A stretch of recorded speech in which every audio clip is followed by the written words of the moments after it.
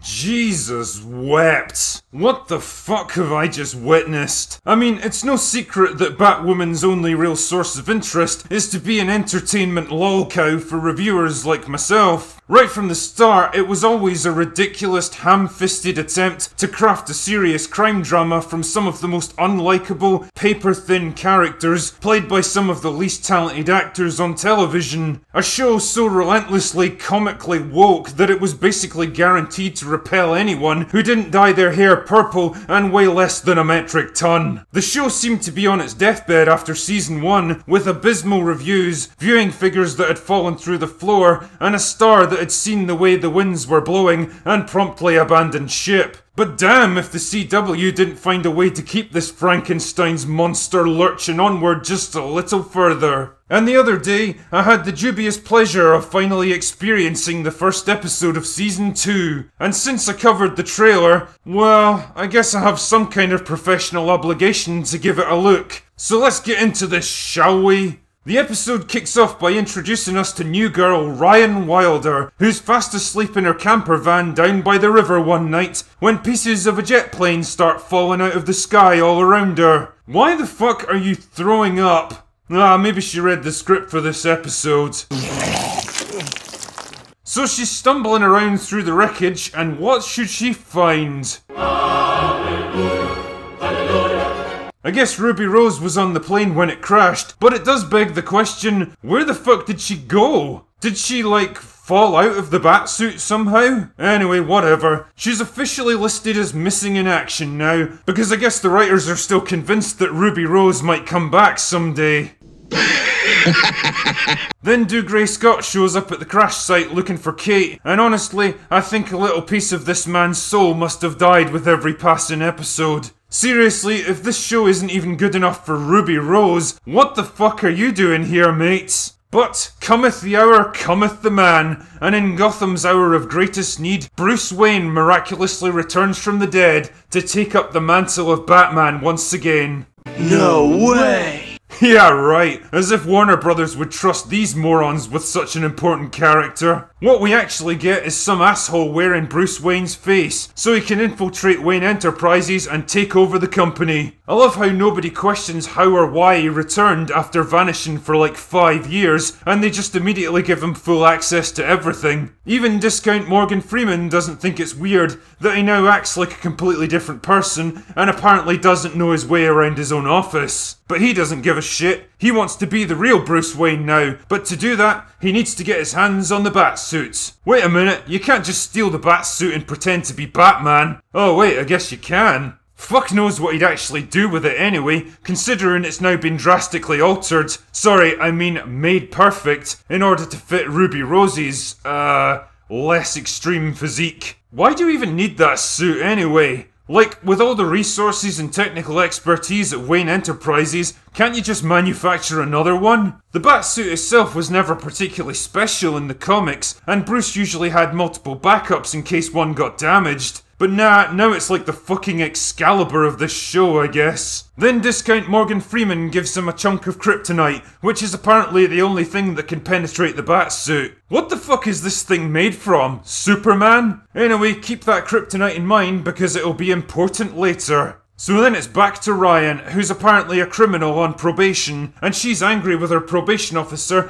because it's hard to find a job when you've got a criminal record. No shit, lady! That's why you're not supposed to break the law in the first place. Also, if an oppressed protagonist abandoned by society, appealing for help to a disinterested bureaucrat looks strangely familiar, that's probably because you saw it in another DC movie a while back. All I have are negative thoughts. I know they say that if you're gonna steal, then steal from the best, but damn, the idea of Batwoman actually putting itself on the same playing field as the Joker just warms my heart. God bless you, CW. Never change. Anyway, I think you get the point here. Ryan is a down and out, and she ticks basically every oppression box possible, but now that she has the Batsuit, that can only mean one thing. Time to be powerful.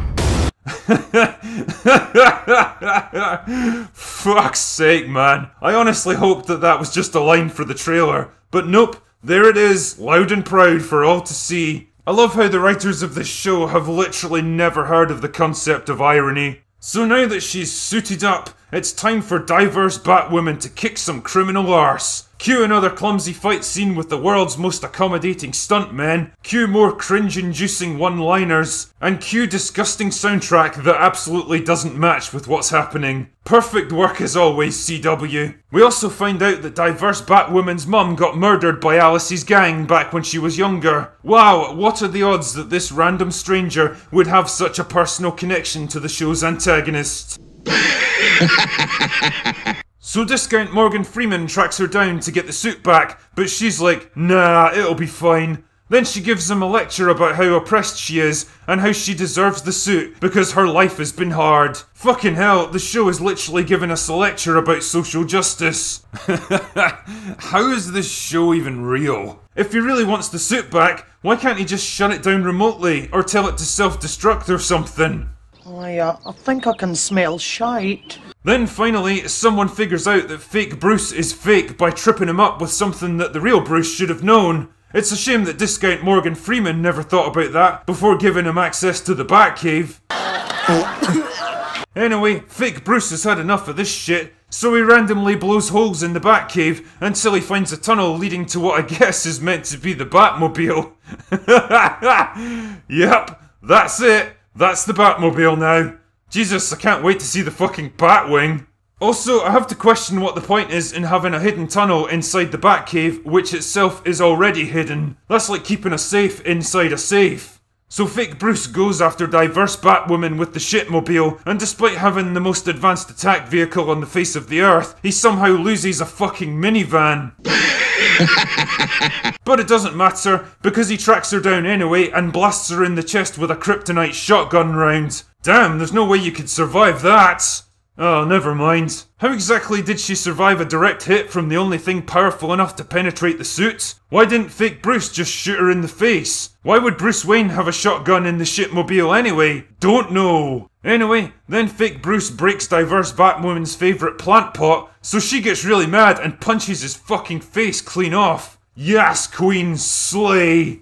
Then she walks straight into Wayne Tower, because I guess security isn't a thing in this show, and she hands back the suit to discount Morgan Freeman. Then everyone has a good old cry, because it's been at least 10 minutes since water leaked out of someone's face. Alice cuddles up to a dead guy, and it looks like the kryptonite from the shotgun round is leaking into diverse Batwoman's body. Oh no, I guess that means she's gonna have to get involved in things again. And that's it, that's the not so triumphant return of Batwoman. Honestly, trying to review this show is like trying to critique a 3-year-old's finger painting. I guess you're supposed to be happy that they managed to produce anything at all. Everything that was bad about Season 1 is even worse here. The ridiculous contrived plot, where supposedly intelligent people miss the most dead obvious clues, because the story needs them to be stupid. The clumsy fight scenes that make Mortal Kombat Annihilation look like The Raid. The goofy special effects, cheap costumes, and flimsy uninspired sets. The Batmobile that's literally just a low-end sports car spray-painted black. The ham-fisted attempts to give diverse Batwoman a meaningful reason for being involved in this shit. Not to mention some pretty sketchy morality, like how diverse Batwoman thinks she's entitled to steal the Batsuit because she had a difficult upbringing, or how she irrationally hates Kate for being born into a rich family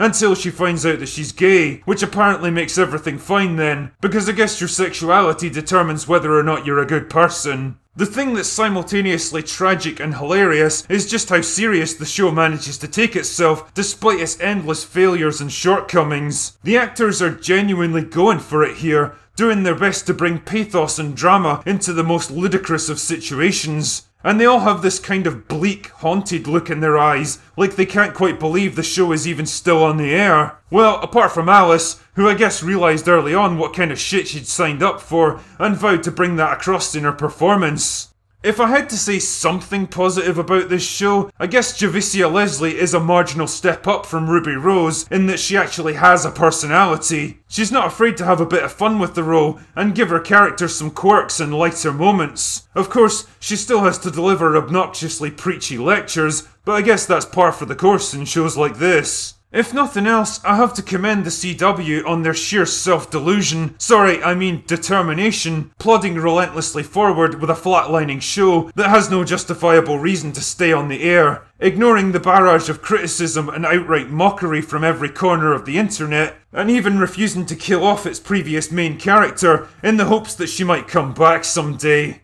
I mean, you have to admire their optimism, I guess. The fact that Batwoman got 2 whole seasons more than it deserved proves that you really can succeed even with basically every aspect of your production working against you. And if nothing else, well, it's certainly been entertaining. Maybe not in the way the CW intended, but entertaining all the same. Anyway, that's all I've got for today. Go away now.